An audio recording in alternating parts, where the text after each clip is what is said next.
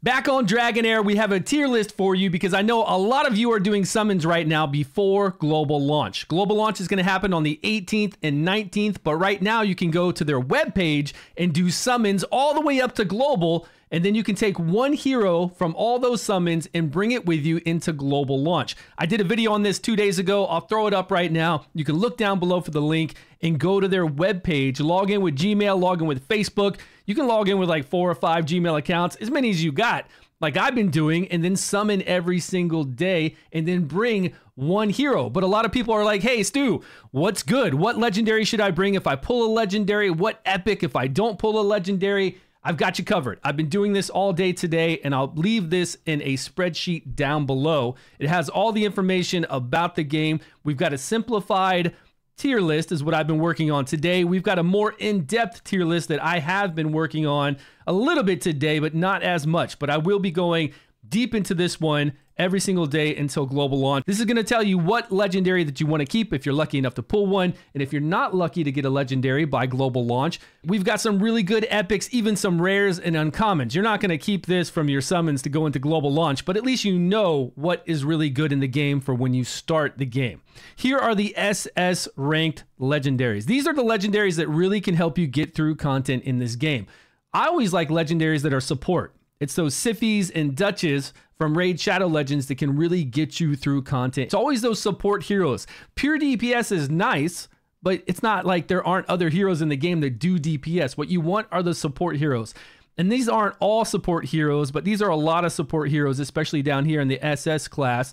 And then we've got 2 epic support heroes that are very strong. So if you're not lucky enough to get a legendary, get one of these epics. Or if you have one of these epics, bring one of these epics with you to global launch. Going down this list here, though, these are all very strong. The reason why these 4 are really strong is because they have exclusive artifacts. But to get these exclusive artifacts, you actually have to summon 2 of these legendaries. So when you start playing the game, you have to be lucky enough to summon another one. That doesn't mean they're not SS class on their own. They actually are. But with their exclusive artifact, they become even stronger. This is a very, very sought after hero by a lot of people in the game. PvP, PvE, she's just massive. She'll just do this Icewind Dale kind of thing over the whole entire screen. She'll execute people that get down low. She does a lot of damage. Looks like a lot of fun. Will it help you get through a content in the game? It will. It really will. What I like to look for, though, are the really good healing classes and the really good tanking classes, because we want to get to legendary gear as quickly as possible. We want to go through all the dungeons so we can rank up our heroes, and then we want to get through the gear dungeons so we can get that legendary gear and then gear out all of our people and then do really well against all the bosses in the game. But getting just a DPS right away isn't really what I look for. I'm not all about the pew pew. They got to bring that damage and then they got to do something else, right? They got to throw down some debuffs, block some buffs on the enemy, do some heal block, do something else for me. Now, these 2 also have exclusive artifacts, the one at number 6 and number 7 in the red. Now, I don't know if they're good. I haven't seen these. Now, the other ones I've actually played, and I've seen them played, but I haven't seen these 2 really in action. They have exclusive artifacts, but if you pull a legendary, let's be honest, if you pull a legendary before global launch, summoning on that horn, you're probably going to want to keep that legendary. Legendaries are very hard to get. They get balanced all the time, so you're going to want to keep that legendary. These legendaries down here are all great and will help you progress in the game and are SS tier. Now, there is a legendary like this one, Oster, who is SS tier DPS, but I put him over in the S tier because we can get DPS. This epic right here is high DPS epic. So she can kind of do the damage he does. He's going to do more damage overall, yes, and he's better in some other teams. She's better in a wild team, but it's just pure damage. There's nothing else he's bringing. And I do have him. I have him on my current account, actually, and I use him a lot. Great damage. But again, there's a lot of other heroes in the game that do damage. So I like to go toward the heroes that can do more for you. Let's look up a hero right here. Like this one, before the game starts, she gets to do her accuracy is higher than her resistance. Her resistance will come up to her accuracy. And then she does damage to everyone and gets a 50% chance to blind everyone on the board. That's just starting out. Then she'll do a shield to an ally along with give them resist. And then here, she does a song, does recovery over time, heal over time to all your allies. They don't have to be anywhere near her. She'll do defense up 2. And then also she gets a chance to charm the enemy and then bring their attack gauge down by 50%. 75% chance to lower their attack gauge by 50%. That's their ultimate. You have an attack gauge for your ultimate here building up, and then also for your there's a cooldown for your battle skill. But for your ultimate, there's an attack gauge that builds up, and you can lower that. You can bring it down. This brings it down by 50%. So this girl is pretty insane, and she looks pretty damn awesome too.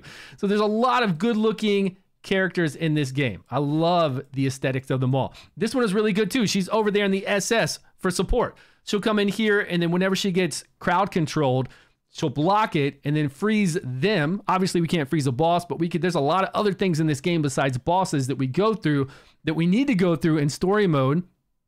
There's also the Fey Wild, which is like the tower mode that we go through. There's a lot of other areas in the game that we need stuff like this. PvP, of course, is going to be amazing. And then here, she'll shield somebody along with defense up 2. And then this is a nuke. This is the massive nuke. But not only does she do crazy damage, single target damage though, not AoE, she'll dispel all their buffs, reduce their ultimate gauge by 100%, and then 100% chance to freeze someone. So we can't freeze a boss, but we can still reduce their gauge, their energy gauge to do their ultimate, and we can put decreased attack 2 on them. That's decreased attack of 50%. So all in all, heroes like this to me are the best ones out there.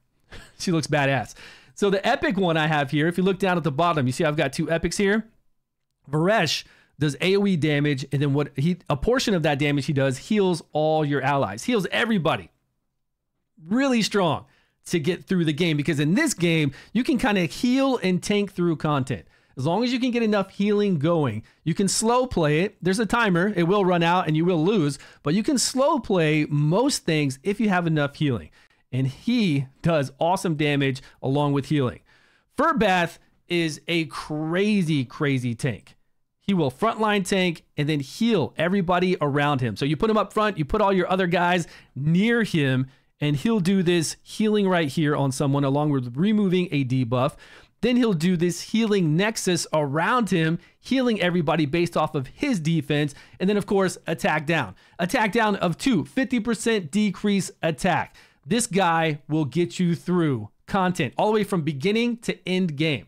That's why he is so strong. That's why he's on the list for SS heroes. That doesn't mean these 2 are better than some of these S-class over here, but they will help you get through content in the game. Absolutely get you to end game, get you farming all that end game gear. And this guy, honestly, you kind of use him even at end game. He's really that strong. All these other ones are legendaries if I didn't put anything next to their name. Like these are epics here. Obviously, I put epic next to them. Horus you get as a 3-day login. He's a dwarf tank that is massive. He is S rank. He's so damn good, so you're going to want to play him. Hexandra here is a rare that you get for free as a healer. She's great. You're going to use her. She's more like an epic healer than a rare, so you're going to use her full time. This uncommon healer will get you through content. I've got videos with her getting you legendary gear just by using her, and you actually have to use her to get that legendary gear. She's so damn good. Here's a couple other rares. I'm sure you're going to get some epics before global launch. Guaranteed you're going to get some epics. I hope you get a legendary. If you're looking at all these legendaries over here, they're A rank. They're not the best in the world, but look, we haven't been able to play and play test everything in the game. Plus they're introducing like 60 new heroes at global launch. We haven't been able to test everything always in every situation. There's always best in class. Like sometimes you'll have a hero that might not be ranked really high overall, but is really good for one specific dungeon and one specific job. So that could be some of these heroes. So look through this list. If you get a legendary, I really hope you get one of these legendaries that'll just help you blow through content, or one of these epics. If you had to decide on the 2, I would go with Furbath over Varesh. 100%, because he's going to get you through so much content in the game. And if you're not lucky enough to pull a legendary down here, I put some other epics that are really great. So if you did get a few epics, look here on this list for this lady here.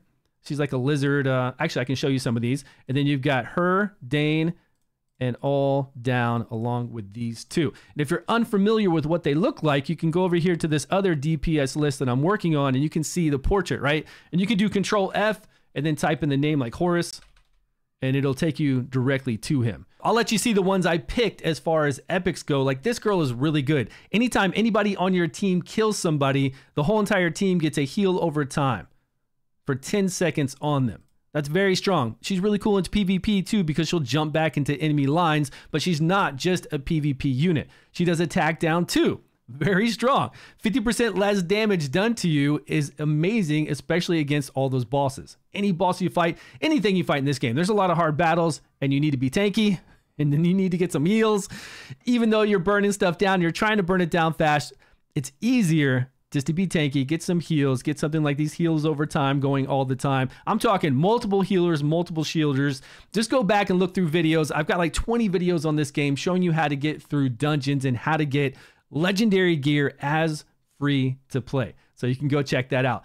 Awesome characters. DragonHeir Silent Gods is coming out September 18th or the 19th. I'm still unsure which one it's going to be, but I'll be streaming it. I just streamed it yesterday because they wanted me to get on there and show everybody some more things about the game. So come and join me. I've been playing this game for 2 months, about 2 months ago. During the second beta. I played the first beta. A lot of heroes were different back then, so some things have changed.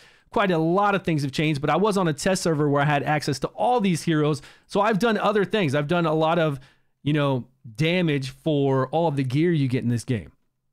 Damage testing, and you can see what I used to do all the damage testing, and you can get an idea of what the gear does. And I did a video on this, so you can go check out that video too, how much damage like all these heroes do. So I've got all their numbers that I tested on the test dummy because they have one in the game. Really easy to test things out in this game. So I've got all this in here if you want to check it out. Come over and check it out. And if you're doing some summons, let me know what you summoned down below. Let me know what hero you got so far in the game. That is the simple tier list. Let me know if this helped you out. Let me know what heroes you've summoned down below so far. I appreciate your time, and I will see you guys all in a video soon.